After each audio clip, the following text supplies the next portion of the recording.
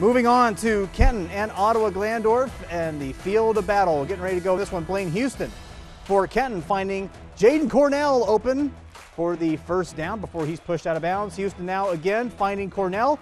It is stripped. Titans recover it.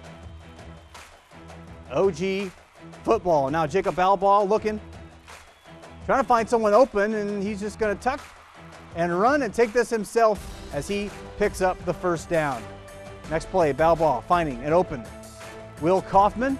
Nice check down. He's going to truck his way through and be taken down just shy of the goal line. Now Balbaugh finding an opening down the middle, and he's going to score for Ottawa-Glandorf. Now Kenton back with the football. He'll look to answer. Scrambling, looking, is going to find Tyson Lawrence, and Lawrence is good for the first down. Houston now quickly finding Jaden Cornell. Cornell, nice catch, nice run, nice TD. This one a close one as we bring you the final score in this one tonight. OG coming away with the 34-27 win over Kenton. Kenton and OG both with next week off.